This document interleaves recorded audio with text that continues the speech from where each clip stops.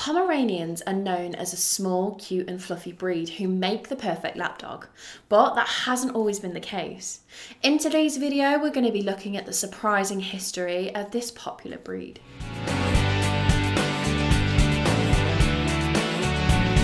Welcome back to the Fenrir Pomeranian Show. If this is your first time here, my name's Charlie and I'm a certified canine leader here at FenrirCanineLeaders.com. Everything we do here is dedicated to helping you find the perfect breed for you, and then helping you become a high-level canine leader who can raise the perfect canine companion. If that sounds like you, then make sure you hit the subscribe button and turn on the notification bell to make sure you never miss a future upload. So, let's jump right in. The Pomeranian is believed to have its origins in an area of Europe called Pomerania. It was the land that bordered Germany, Poland and the Baltic Sea. The area still exists today and is found in Poland, but the name it goes by is Gdansk. The Pomeranians were once very different to the small, cute and fluffy dogs we know today. Their ancestors were large sleigh dogs. They used to weigh around 30 pounds, which is approximately 14 kilograms, and were completely white. They were thought to have been related to the Spitz, Chow Chows, Alaskan Malamutes and the Husky.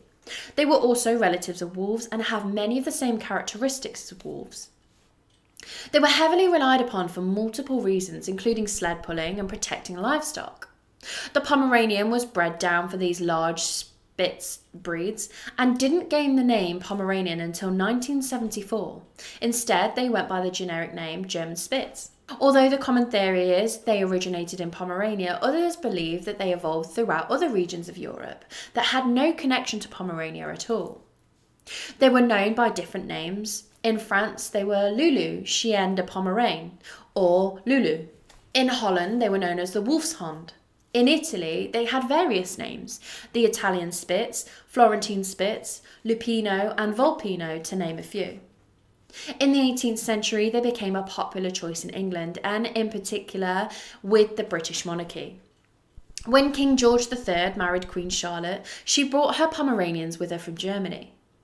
They gained in popularity in England throughout the 19th century, appearing in numerous dog shows of the time. Queen Victoria, like her grandmother Queen Charlotte, was another member of the royal family who was a big fan of the breed. 4 Pomeranians were imported over from Italy for the Queen. Hey guys, if you're having any kind of difficulty with your dogs and you wish their behaviour would be as good as my perfect canine companions here are today, I've got the perfect thing for you. I've got a completely free course called The Principles of Canine Behaviour. I created it. It's all about the things that I've learned from my experience and skill set as working as a professional canine behaviourist.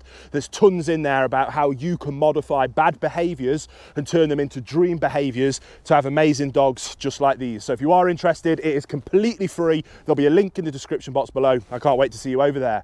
She loved the breed so much that Queen Victoria went from 4 Pomeranians to 35 in her kennels.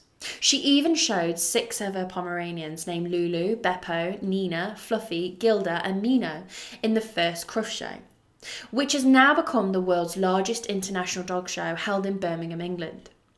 This led to the breed becoming even more popular.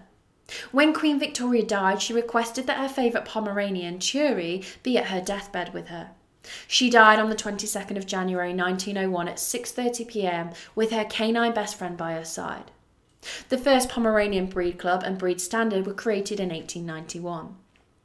Pomeranians arrived in America around the late 1800s. They came to be shown in American dog shows. They were categorised in the miscellaneous category as they were not a recognised breed yet in the US.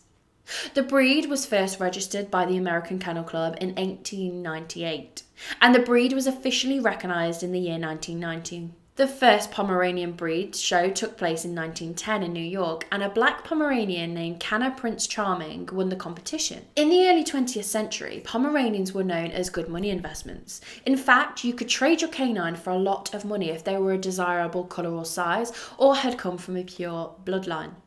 The Pomeranian certainly has come a long way from the large wolf-like dogs they once were, to become our small little canine companions.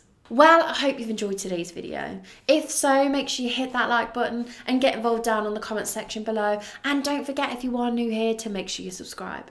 We have 2 dedicated Pomeranian videos coming here every single week. So I can't wait to talk to you again on the next episode of the Fenrir Pomeranian Show.